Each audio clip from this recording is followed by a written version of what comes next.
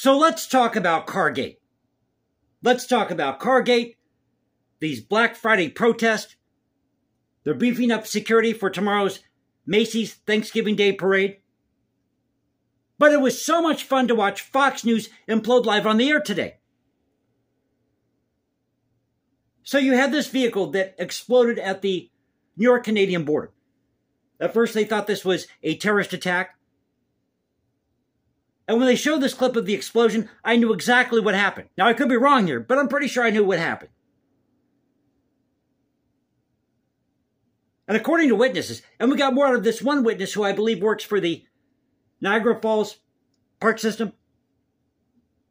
Well, we got more out of this one witness who I think lives in Canada in 5 minutes than we did in the 4 or 5 hours that Fox News was reporting the story.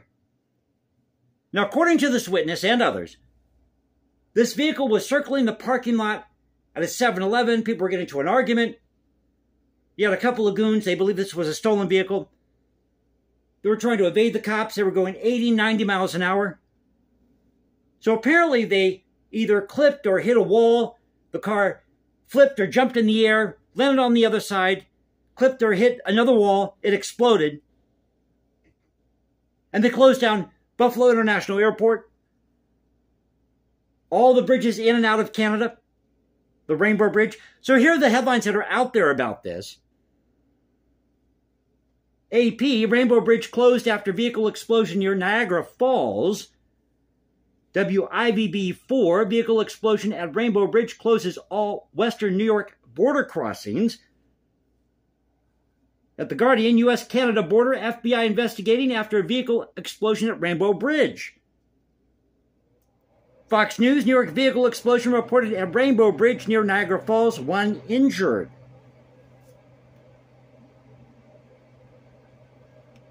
So here's what Fox News has to say about this. Now, this is what they were reporting at the time. Explosives were in the vehicle at the time, and 2 people who were in the car are dead. A border officer was injured. The vehicle was driving from U.S. to Canada, and they were attempting to drive toward the border officer building. All bridges at this time are closed in the area, and all government buildings are evacuated, according to sources. So that was at Fox News earlier. But let's get into what's happening in New York City tomorrow. Oh, but this was just great to watch. Fox News imploding live on the air. And Trace Gallagher having to admit, yeah, you know, it sounds like it was more, now that we think about it, given all the facts that are coming in, it sounds more like it was a gas tank that exploded when this vehicle hit a wall, whatever it did. But according to ABC 7 New York,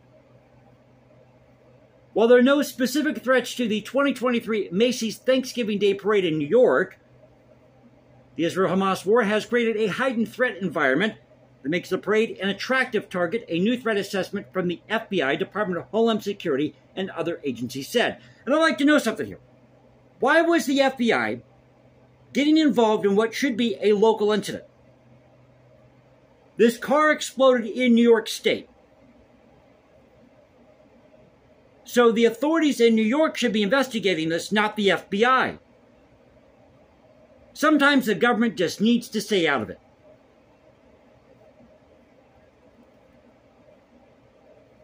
New York Governor Kathy Hochul discussed state security across New York on Tuesday morning amid the war and the latest threat assessment. Quote, "We've been naive to think the war in the Middle East does not have the possibility to bleed over into other states, particularly New York. We've been targeted in the past, yet we are very prepared." Information obtained by ABC News also shows concern for lone actors using online platforms to express threats of violence against Jewish, Muslim, and Arab communities, as well as committing simple, unsophisticated attacks that are difficult to detect in advance. Oh, but what about white Americans? We're not targets? They're making it sound here like this is all going to be carried out by some white supremacist somewhere, when we know that all of these conflicts, all of these protests have been within these communities. The Jewish, the Muslim, the Arab communities. And according to ABC 15, holiday travelers fear New York City after anti-Israel group releases action map targeting major landmarks. So this group called Within Our Time has posted a map of potential targets in New York City. Starbucks, Burger King, McDonald's, the Manhattan Line Park, I think it is.